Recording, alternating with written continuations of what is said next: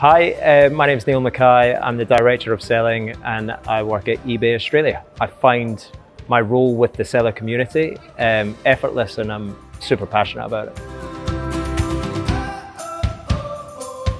I've seen so many changes over the last 18 months in the selling team and in the seller community. It was actually at this event last year we got the biggest reality check. We identified that the things that we were actually working on weren't that important to the seller community, and that reality check came pretty strong and fast at Retail Global last year, where sellers actually didn't know who we were, we didn't know who they were, and from that the seller panel was born.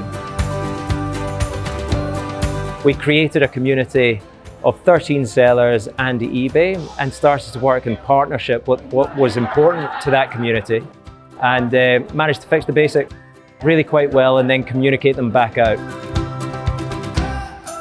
The outcome of that were things like Facebook channel where there's 7,000 sellers part of it. There were comments saying eBay are now listening, eBay care, and for me that's a huge difference. Ultimately fix the basics and try and figure out the big moments that we need to transform in. We've learned over the last 12 to 18 months that actually hearing what sellers have to say and prioritizing that in a way that we solve those things and communicate those things back out to the community has transformed the way the community kind of sees us.